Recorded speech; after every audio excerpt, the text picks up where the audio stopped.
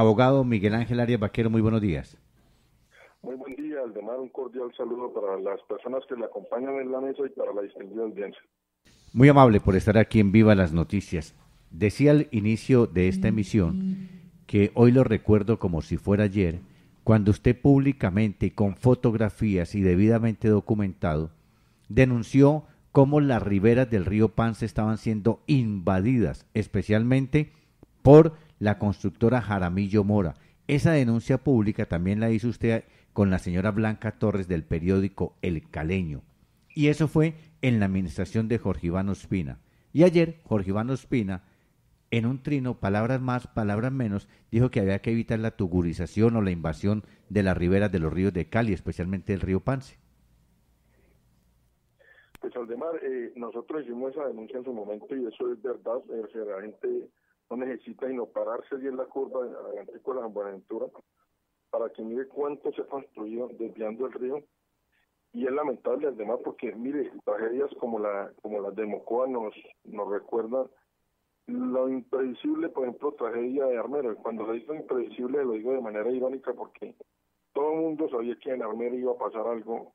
Pareciera que los únicos que no los habían eran las autoridades y evidentemente pasó, y casi 18.000 muertos. Yo viví en Mocoa, Aldemar, yo viví en Mocoa por temas de trabajo. Usted sabe que yo trabajé con Salud en Mocoa casi 3 años y lo de Mocoa era casi que previsible. O sea, la gente sabía que ahí podía pasar algo, que había temas de minería, que había que darle seguimiento a los ríos y a uno le duele mucho porque es que viene una pregunta casi que de fondo es si estas tragedias son evitables. Ahora, si son evitables, ¿por qué no se hace nada? Habiendo tanta tecnología, sabiendo que esto va a cobrar vidas humanas.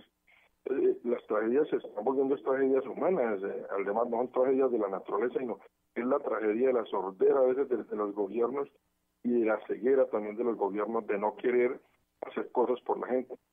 En Cali tenemos no solo el tema de Paz, en Cali tenemos el tema de Jarillón, y yo sí quiero decirle que el tema de Jarillón no es que él lo haya ocupado solo este alcalde, lo hizo Rodrigo Guerrero, Apolinar lo hizo en su momento, Ricardo Cobo también. O sea, el tema de Jarillón lo que le ha faltado es una decisión política a los gobernantes, dar por terminado el tema de decir dónde van a reubicar la gente y cómo se va a hacer, porque cada día le meten más dinero, pero al final no llegan las soluciones, y está también casi que documentado y suficientemente analizado que si no se hace algo va a haber una tragedia que no va a ser solo a las personas que habitan en Jarillón, va a ser para un 30-40% de la población de Cali. Entonces, Aldemar, lo que estamos frente a una falta de planificación del sistema de riesgos, estamos frente a una falta de decisiones de tipo administrativo. Es que no se trata de quedar siempre bien con la gente. Bien, a veces hay que tomar medidas extremas y fuertes en razón de poderle salvar la vida a los demás y de evitar una tragedia de resultados mayores. Yo lo que invitaría es que las autoridades asuman con responsabilidad, sobre todo las autoridades territoriales, este tipo de eventos y no tener uno que estar llorando los muertos y estar llorando tragedias que ya estaban anunciadas. En Colombia la mayoría de las tragedias dolorosísimas para todos nosotros los colombianos eran previsibles. Yo no sé si se hubieran podido evitar, pero lo que sí estoy seguro es que pues, se pudo haber mitigado y que las consecuencias hubieran sido menos devastadoras como han sido hasta ahora. Abogado, ya va Fabio. Abogado, mire usted 3 amenazas de la ciudad de Cali. Usted ya mencionó una, la del Jarillón. 2, la tugurización e invasión de los cerros tutelares de Cali, ya con apartamentos, edificios de apartamentos de estrato 6 y 7. Y lo otro, cómo están permitiendo la construcción de edificaciones en la comuna 19, en donde se sabe hay una falla. Además, aló, Sí, le además escuchamos. y el de la comuna 18. Yo también, pues, como hemos trabajado en los temas públicos, yo también fui comunero de la 18 y siempre se denunció la parte del Alto Jordán, casi que la parte de Lourdes. O sea, son gente que se ha tenido que asentar allí en terrenos que están muy horadados, porque recuerde que estoy hablando especialmente de la comuna de 18, de la parte alta, eso eran minas. O sea, la tierra está horadada y en cualquier momento, nosotros dijimos también en ese momento que podríamos tener una especie de villatina como lo tuvo Antioquia. O sea, Aldemar, mire, cuando usted coge los presupuestos de los entes territoriales, de la mayoría, no digamos que de todos, pero sí una gran mayoría, usted mira, por ejemplo, mitigación de riesgos, eso le dejan 5 millones, 10 millones de pesos y eso no le dejan más. O sea, pareciera que el tema, que no tuviéramos las circunstancias eventuales que pueden pasar, y pareciera que el tema de los riesgos es un tema ya de calamidad, o sea, se afrontan son calamidades, no se previenen tragedias. Entonces es muy doloroso. Yo le escuché decir en Caracol, y perdóname la cuña aquí, a una de las personas de Mocoa, un viejo que vive en la montaña, digo, si hubiéramos tenido, si me hubieran dado la sirena siquiera, el río se demoró más o menos 1 hora en llegar allá a la ciudad. Yo hubiera podido avisarle y hubiéramos mitigado parte de la tragedia. No sé por qué me recordó lo mismo que lo oyó un campesino una vez cuando la tragedia de Armero. A veces por 100.000 pesos, por 1 millón de pesos, por 5 millones de pesos, suceden tragedias que se pudieron evitar, y la pregunta que siempre nos asalta al común de los colombianos es ¿qué pasó? ¿Quién fue el que no actuó? Pero uno sabe que son los gobiernos los obligados a esto. Ayer hubo un debate en televisión también, además, y se hablaba de cómo la gente sigue eligiendo alcaldes en algunos municipios que no tienen ni la experticia, no tienen el dominio de los temas, no conocen. O sea, nosotros no podemos seguir eligiendo gobernantes que no estén preparados para gobernar todo este tipo de cosas. Y gobernar pasa por el tema de planificar, gobernar pasa por el tema de darle prioridades a los recursos en las cosas que se requieren. Y no estar eligiendo uno el que más le gusta, ni el más bonito, ni el del partido, ni el del no partido. No, hay que elegir gente que asuma responsabilidades serias en estas situaciones que se necesitan resolver en las comunidades, además. Hace un año, Fabio, discúlpame, qué pena, hace un año en Siloé, una tarde llovió 45 minutos, 6 muertos y problemas en Siloé, pero allí llegó todo. Además, aquí vuelvo y digo, aquí nosotros la por ejemplo, el muertódromo que tenemos en Cali, y que nos comparamos cada semana cuántos muertos hubo hace 10 años, hace 9, hace 8, o sea, pareciera que una vida no vale. Lo importante es que usted pueda decir que los muertos suyos son menos que los muertos del anterior. Y en eso nos la hemos pasado. O sea, contando muertos y contando tragedias. Entonces ahora, ayer decía que, no, pero lo de Mocoa hubo menos muertos que en Armero. Es la valiente estupidez que tenemos los seres humanos a veces de no valorar la vida de los demás y de no entender que, vuelvo y le digo, además estamos en el siglo XXI, donde usted puede poner un dron, donde usted puede hacer muchas cosas para evitar una tragedia. Estas tragedias son previsibles. Créame que lo de Mocoa, mucha gente en Mocoa, vivimos en Mocoa, sabíamos de las triples o cuádruples tragedias que tiene esa ciudad. Unos gobernantes que le digo que jamás se preocuparon por ese tema, los gobernantes de Mocoa. Una gente que ha tenido regalías hace más de 30 años y no tenía ni agua potable. Entonces, yo sí creo, además, que este tipo de cosas también pasan porque la ciudadanía, todos nosotros, hagamos una revisión de quiénes son los que nos representan en esos cargos y si esas personas son las idóneas y si esas personas tienen la suficiente responsabilidad para direccionar todos los dineros que son de todos. Es que los dineros públicos no son públicos, los dineros públicos son de todos, y para trazar estrategias que nos posibiliten de pronto mitigar eventuales riesgos dentro de las ciudades y dentro de los territorios. Abogado Miguel Ángel Vaquero, le habla Fabio Larraondo.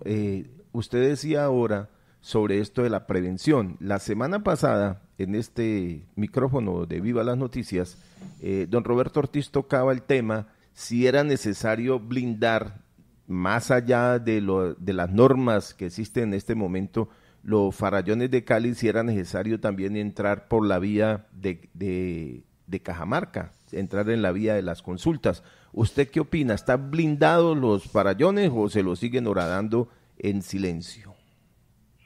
Yo diría que lo único que tenemos blindado nosotros es el alma, porque el resto no hay blindado nada. Lo que hizo Cajamarca fue, y por eso ha sido un ejemplo mundial, decirle, mira, a nosotros el oro no nos importa el agua. Pero si usted sube, Fabio, si usted sube aquí arriba de Pance, ya hay minas. Y el gobierno lo sabe, y las autoridades lo saben, que las minas están explotando el agua y en cualquier momento en Pance también vamos a tener un problema de dimensiones descomunales. Porque es que si las autoridades no previenen el mal uso de los recursos y lo otro es la minería ilegal, pues, mire, Colombia tiene que definir en su plan de desarrollo qué le importa más, si conseguir plata a través de la minería o proteger los recursos naturales. Si le importa más que nosotros tengamos de verdad unas buenas cuencas hidrográficas y la protección de las aguas y la protección de los bosques, o si nos interesa más que algunas personas se enriquezcan aquí explotando el oro y tratando de sacar carbón. Yo creo que la vocación de nuestro pueblo es el medio ambiente de nuestras comunidades. Nunca fue el oro. La ocasión del oro ha sido de los gobernantes y de unas personas que se mueren por el lucro en este país.